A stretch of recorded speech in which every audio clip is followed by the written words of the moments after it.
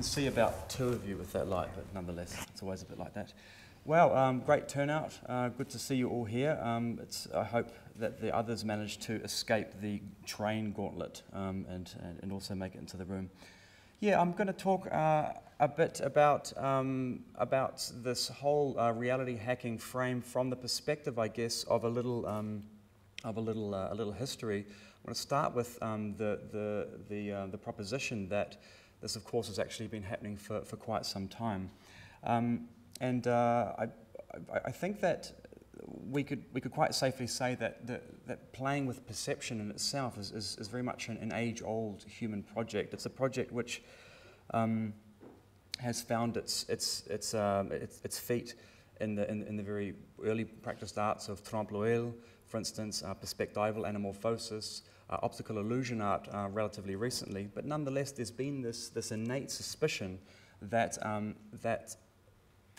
how we see the world in itself may be separate from what the world actually comprises. And so one could actually say that reality hacking finds evidence in this very engagement with perception itself, that it's about taking a critical position in relation to the way that we perceive in order to better understand our relationship with the world itself. And this is a kind of critical subjectivity that you see in hacking communities themselves in relation to technology. Now, much of this, of course, has been done more in the visual space rather than the oral space, for instance, or the strictly sensory space, say in tactile or olfactory. But nonetheless, we can generalize a little bit this practice in relation to developing that kind of critical subjectivity from the visual space. One way of thinking about this is that the perspectival anamorphosis, op art, transmediale, illusion art, etc., is really targeting the visual cortex itself as the site of exhibition. One can think of a kind of art that exists not in the world in itself, for itself, but somewhere in between. Plato, trying to come to terms with this a couple of thousand years ago, said that the image exists at a point the point of intersection between light that emits from the object and another ray of light that emits from the gaze, as though the image itself is somehow suspended in between our sensory apparatus and the object itself. So yeah, we really see that in work like this, for instance. One of my favorite artists of all time, Verini, really explores this. We can start thinking about a plane of synthesis or a plane of perception that Verini is interested in bringing into the very world itself in his work of perspectival anamorphosis. Now, this in itself appears to us when in the environment as an image that sits up from the world, presenting itself to us. But of course it's not. It's distributed across a great many planes. So one finds oneself synthesizing an image from many parts. Why? Because we need this kind of coherency and we look for it. And I consider this a very rigorous work of interactive art in itself. We also see this with the very famous Pepper's Ghost, which comes up again and again in conversations about augmented reality. We see the actual plane of synthesis itself manifest as a piece of glass. Downstairs we have a guy wearing a sheet, someone's blasting a huge amount of light at that person, and the symptom of reflection appears in the glass. So from the audience's perspective, it looks like there is a ghost on stage being attacked by a man with a knife for some reason. Pepper never said. This is a wonderful work here as well, Mind Your Step, by a guy, Eric Johansson. He's a Swedish chap. This is a very recent intervention in Stockholm. He used perspectival anamorphosis in a brilliant way and really worked with the tiles in the street. One sees from this particular perspective what overtly appears to be a huge cavity in the ground in the middle of a big square in Stockholm.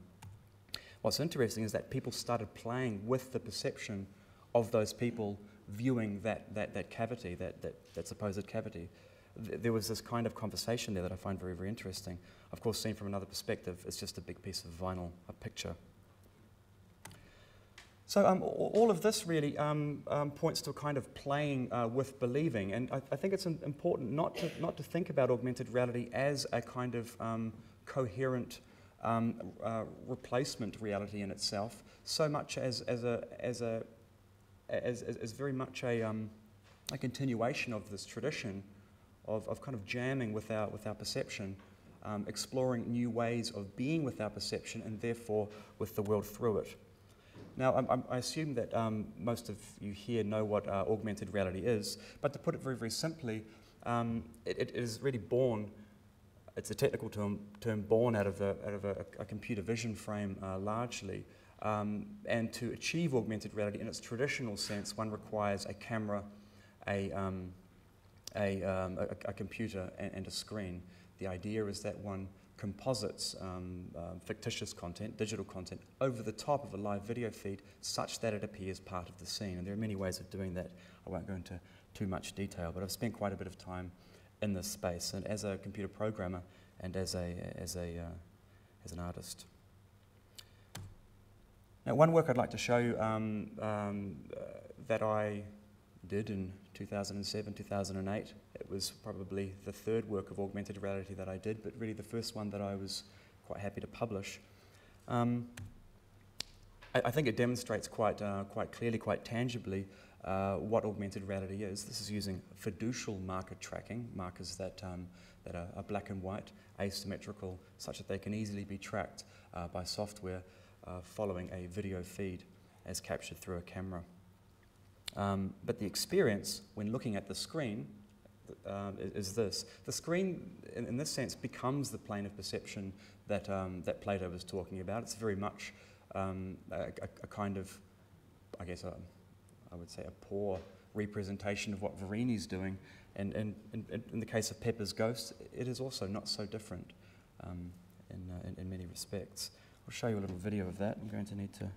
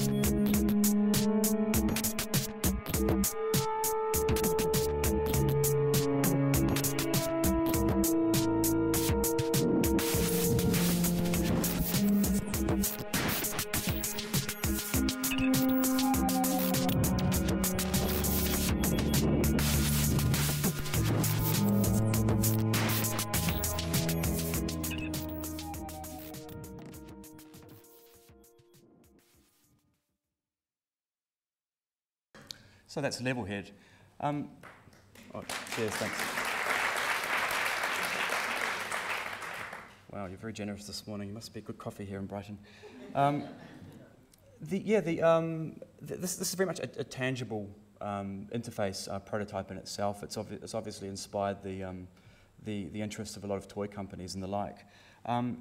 The idea, of course, is that it's a maze. One walks a man around this room, around these cubes, trying to find the exit, and you hop between the cubes. But it could, of course, go on forever. This is me doing a speed run of it, so I'm just seeing how fast I can do it myself. I think the last cube takes the average person around 45 minutes to solve. So yeah, AR replacement reality. I mean, in order for augmented reality to be a replacement reality, just operating within the visual domain, we'd need to be walking around in this classy headgear here, which I doubt many except the more frightening people on Earth are prepared to do. I mean, there's been a huge amount of hype about augmented reality as a replacement reality. I mean, some have even written about it as a kind of a threat. We saw the same thing, of course, with virtual reality. That old horse soon died. And it's almost that the spectre of it is returned in the form of AR.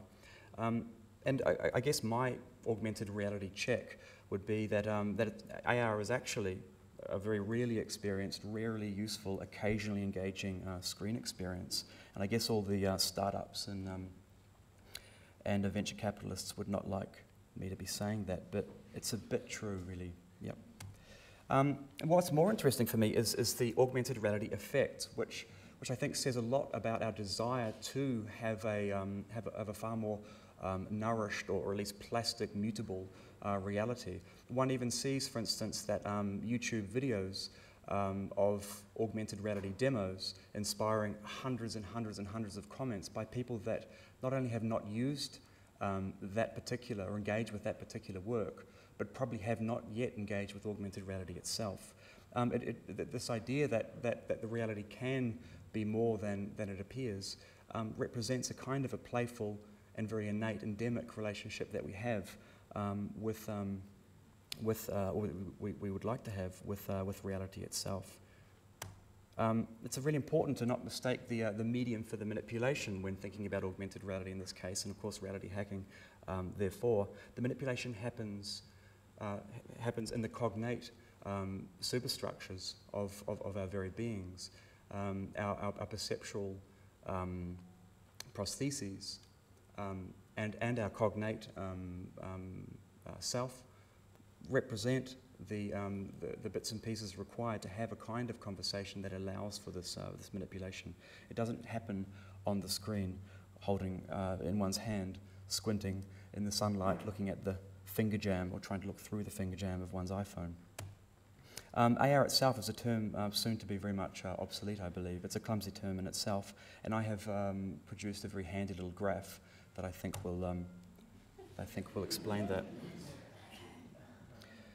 UX is user experience, of course, but people aren't going to be talking about augmented reality in 20 years' time. They're going to be talking about just another screen experience or an interaction design or a user experience in itself. But my use of improved reality was to make a tactical separation with augmented reality in itself and start to position it in a more strategic frame.